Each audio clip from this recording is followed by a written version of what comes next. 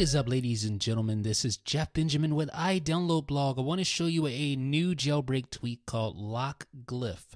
And what this does is it basically places the Apple Pay animation that happens when you use Apple Pay in the stores on your lock screen for when you unlock your device. So I'm going to show you right now. Obviously, you will need a Touch ID enabled device like the iPhone 5S or the iPhone 6 or 6 Plus in order to use LockGlyph.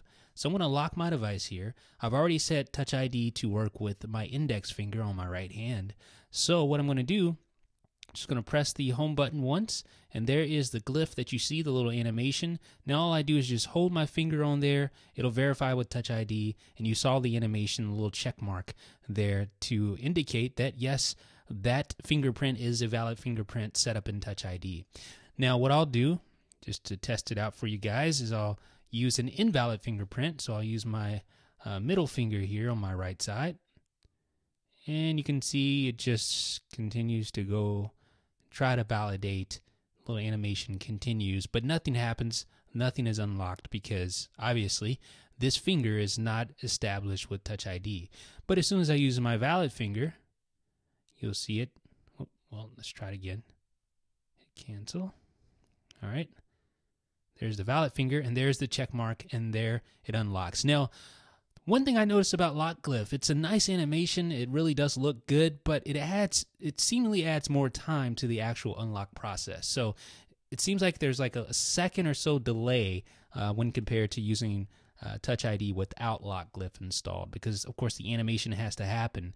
Whereas without LockGlyph, everything just works. It unlocks immediately almost. But now you get that animation, you have to get the check mark. So it adds a second and a half delay, which, some users won't be able to live with, and some users don't, they're just not going to want an animation on their screen if it makes them take an extra second to unlock their phone. So I don't know. It's going to be up to you whether or not you want this animation on your screen. If you can live with that extra time to unlock your device, then by all means try out LockGlyph.